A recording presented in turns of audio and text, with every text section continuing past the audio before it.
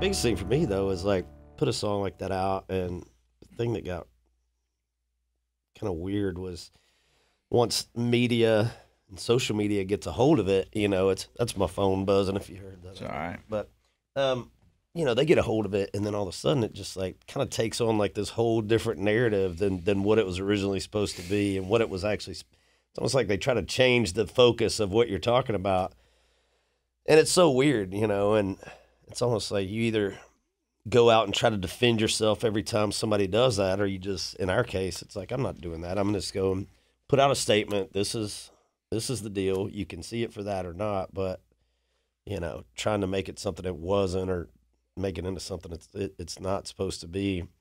It's just kind of the world we live in now. And then it takes about 2 days for that to be on social media.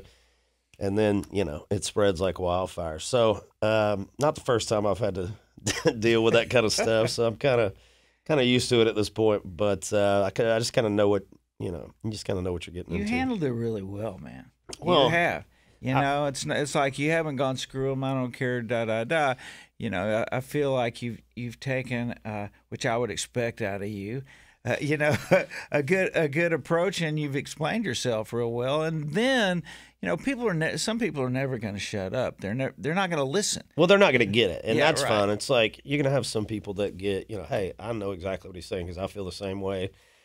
And I think there's a lot of that. And then on the flip side of that, there's going to be, like the stuff that, and I'm sure you've dealt with this in media too, but it's like anymore, used to, I feel like we would watch the news and, when Peter Jennings or whoever, Dan Rather came on and they were giving us the news, we were like, okay, that's facts. That is what's going on right now. And anymore, it doesn't have to be facts. It's just like I remember seeing headlines like Jason Aldean releases racist video. And it's like, that is no, I didn't.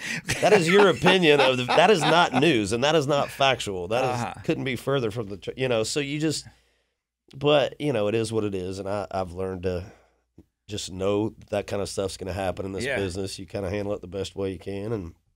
But I know there's a lot of people out there that feel the same way as I did and get it.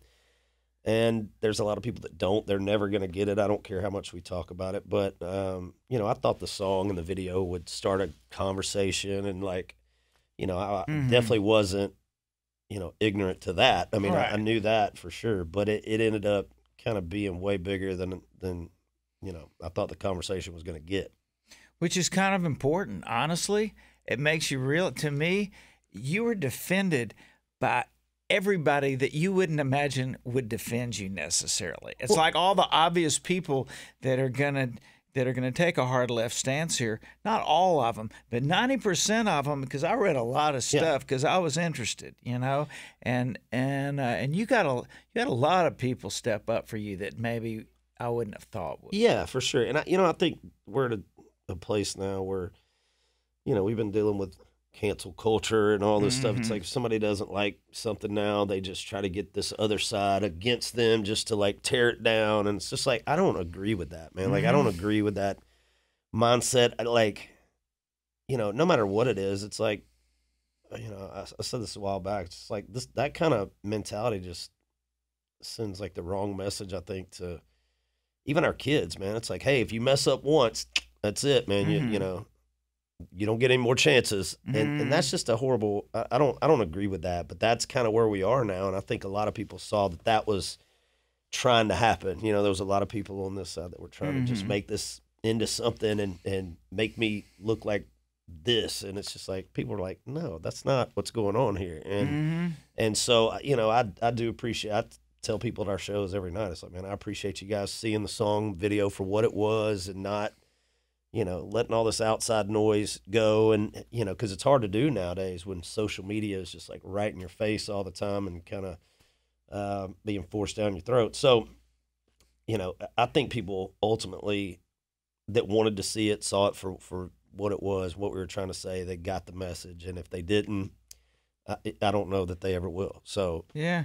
Is it, I mean, are you getting to the point? I mean, here we are talking about it, but do you ever feel like it gets to the point where you're just like, I don't want to talk about that anymore? You know, I mean, you seem to still be dealing with it. Well, I mean, like to me, you've got great patience here. yeah. I mean, to me, it's so black and white. You know, it's just like that's right and that's not. Like, there's no in between to me. Like, you know, right is right, wrong's wrong. I don't care about where you're from, what color you are, what you do for a living, what kind of car you drive. I don't care about any of that stuff.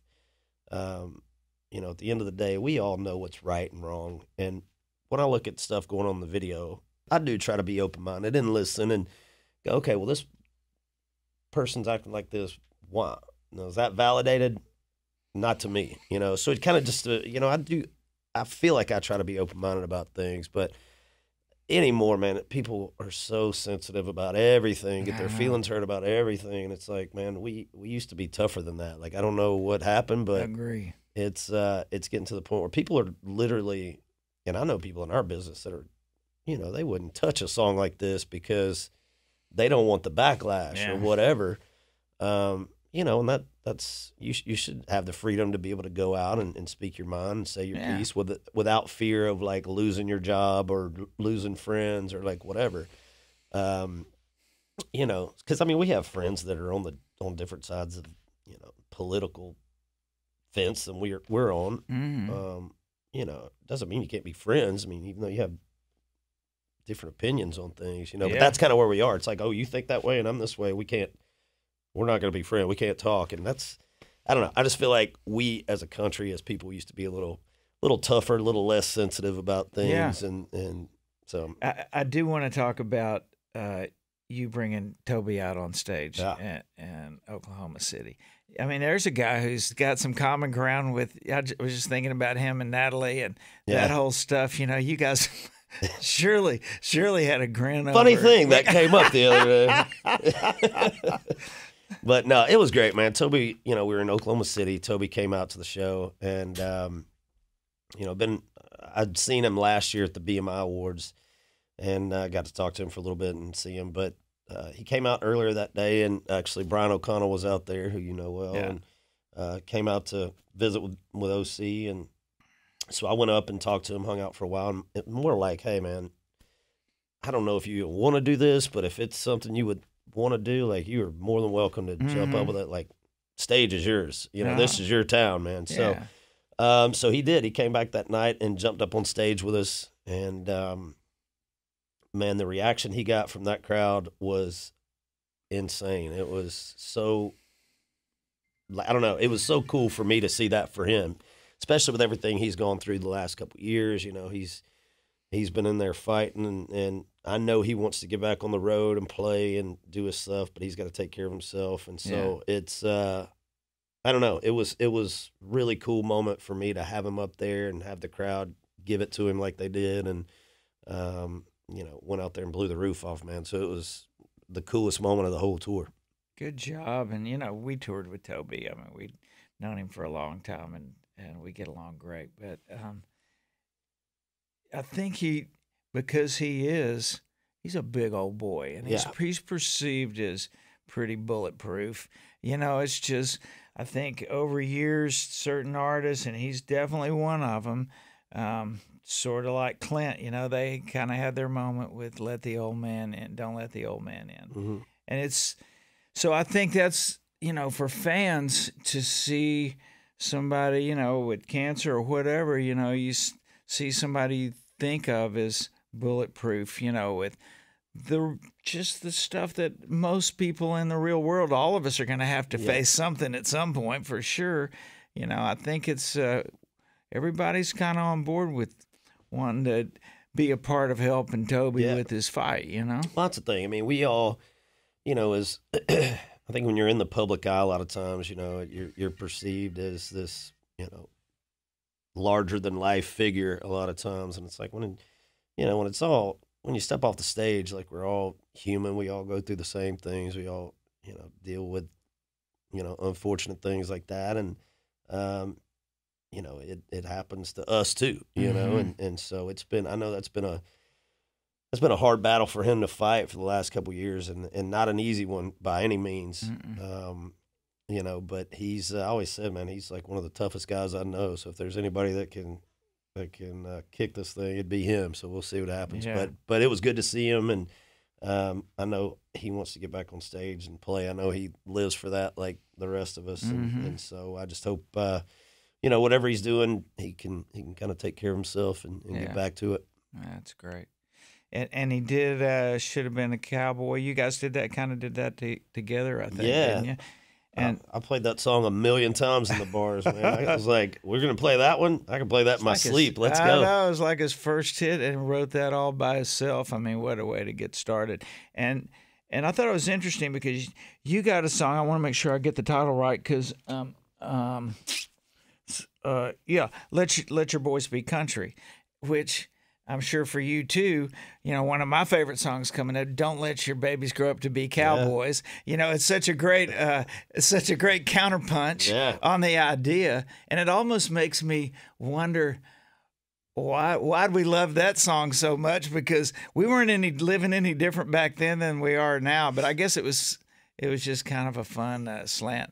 Yeah, I think that's a fun song. I think for me, this particular song is, my son's 5 years old, and one of these days, like, he's going to have to, little boys grow into men. And I think for me, it's like, I want him to be, a good man. I want him to be respected and hardworking and all those things. And, there's a lot of stuff they're going to have to deal with that we're leaving on their plate right now for when they get older. And it's like, man, right now, just let them be innocent. Let them not worry about all this stuff right now. Let them go get dirty and play in the mud and go fish and hunt and do things little kids, eat bubble gum off the bottom of a table they found in a restaurant, like whatever it is.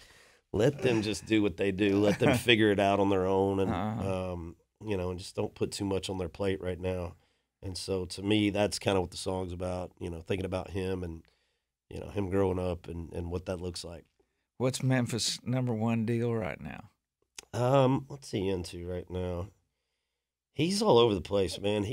So I got him a little bow the other day, and so I'm shocked. Yeah, and so I got I got him a little bow, and I was out there kind of practicing with him, and I'm like, this thing's probably gonna go about 10 feet. And I launched that thing, man, and it was like, launched it halfway out into the yard. All right. Now I'm just scared he's going to get after his sister with it. So I'm like, I got to lock it up so he doesn't go in there and find it and, Put a tennis ball on the end of it. Yeah, something. He'll be chasing her around with it pretty soon. How's Navy doing? What's she into? She's good. She is a all girl. She got a little, like this little toy makeup kit thing, but it's like real. Yeah. Considering her mother. Yeah, right. So, but it's like real makeup. So she goes in her room and she'll be in her room for like 5 or 10 minutes, and she comes out and she's got makeup like all over her face. But I mean, she's 4, so she comes out. I'm like, hey, it actually doesn't look too bad. I mean, I've seen it. I've seen grown women put their makeup on worse. So. That's cool. Before I let you go, I was just a couple of songs that landed with me. I guess the broad stroke on your album is it's very Jason, and we've talked about that before. You've always done a great job of staying creative, but really you got a lane that you stay in, and it's top to bottom. Listen to the whole thing. I said that's cool, and I got to the bottom and went, these are all kind of Jason songs. It's not like you get off into weird land, and you don't really with the females that you duetted with. But those songs are different. I guess they kind of have to be. I mean, Carrie. I said with this album, it sounds familiar, but it's lyrically different. Like it's, I think with us, I mean, you're gonna get, a lot of aggressive type, mid tempos and stuff for us on albums.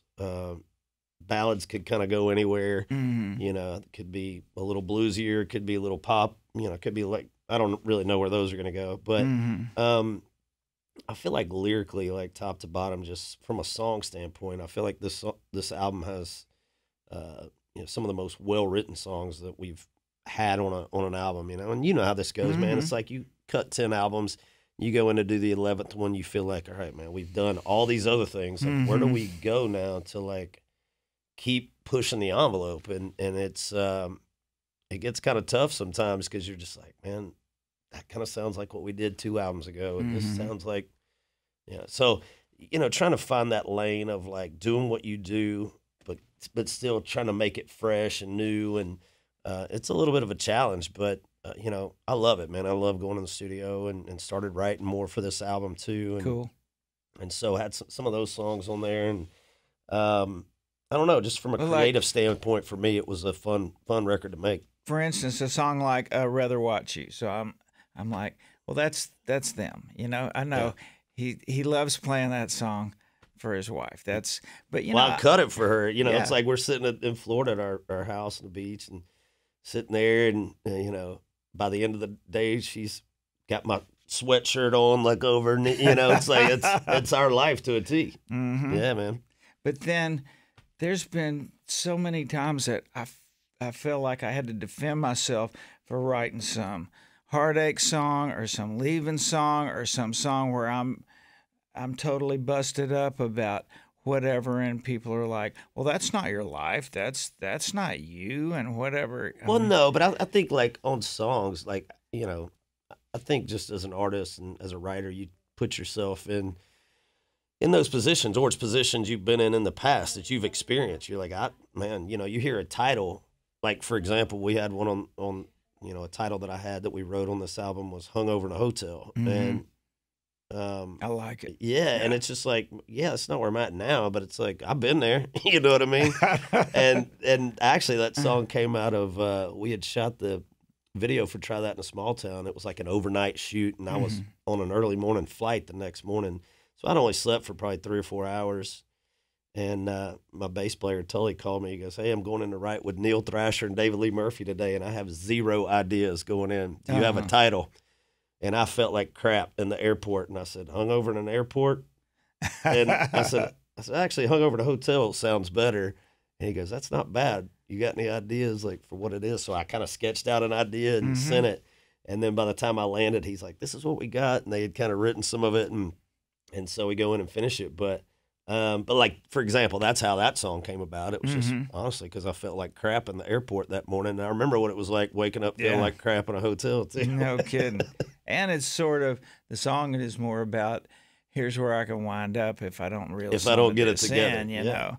Absolutely. I was thinking about that very thing last night. You know, it's like, Lord, I mean, I used to unapologetically come in at 1, 2 o'clock in the morning all the time, you know, just out rocking or whatever. Was just a lifestyle here. Even if you're just songwriting, you're out on the town, whatever, writer's night or whatever. Late night writers session. I know it turns into 1 or 2 o'clock in the morning, but that's, you know, I think once you start looking at, heck, I might want to be around for a while. Yeah, I may not want to mess this one up. Yeah. I may not want to screw this up. Yeah. But yeah, you know, it's but that's the thing. I mean, I think writing, you can put yourself in those situations that you've been in, or like, you know, whatever it is, and it's part of the creative process, I think. Yeah. Been there, don't want to do that. No. Man, I know you got a full day of it. Oh, you're good. Always fun to see you, man.